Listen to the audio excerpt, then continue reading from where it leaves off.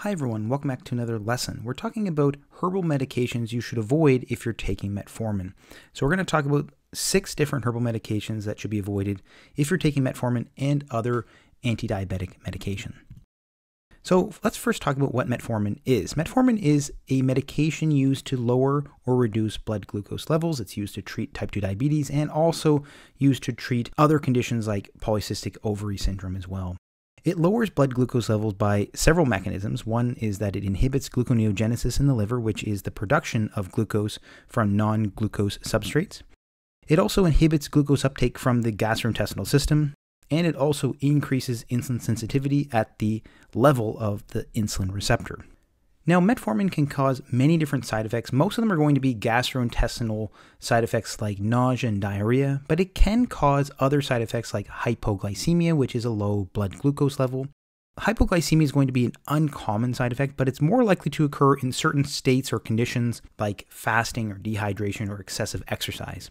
But we do see that there can be interaction with other medications, like certain herbal medications, that can actually increase the risk of having hypoglycemia, which we're going to talk about as we go through this lesson. So the first herbal medication that should be avoided if you're taking metformin is bitter melon.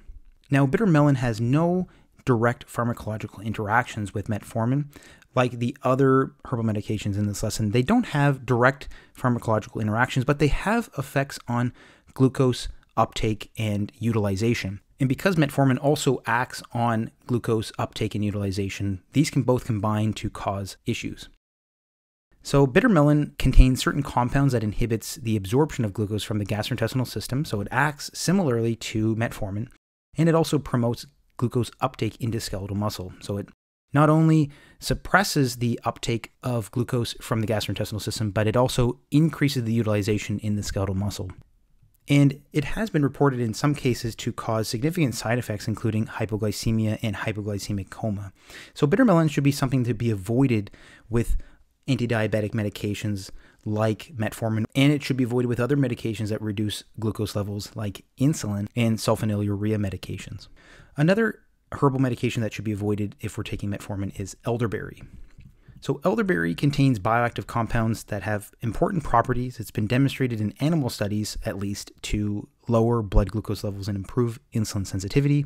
And it appears to increase peripheral tissue utilization of glucose, so it's going to improve the uptake of glucose into skeletal muscle and other tissues.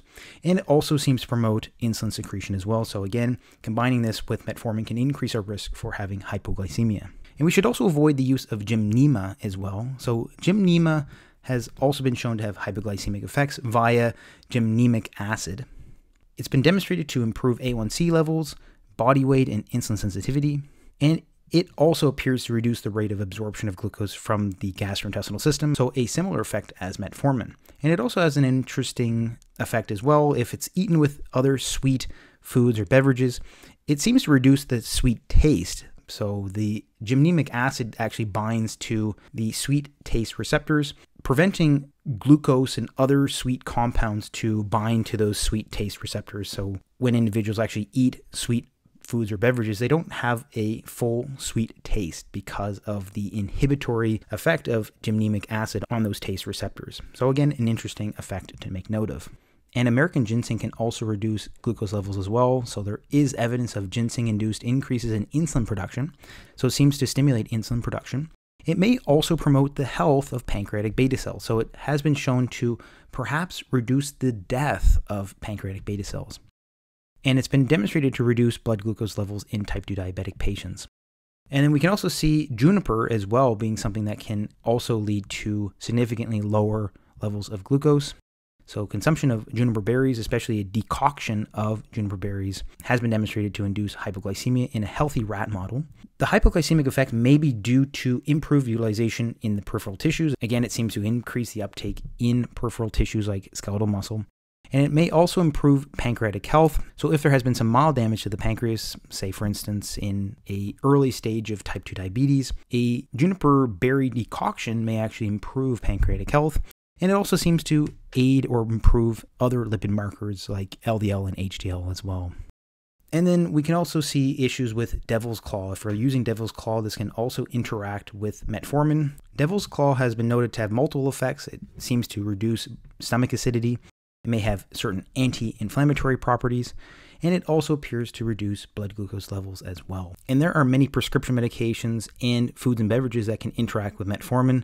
Please check my lesson on that topic, and also please check my lesson on the side effects of metformin. If you haven't already, please like and subscribe for more lessons like this one. And as always, thanks so much for watching, and I hope to see you next time.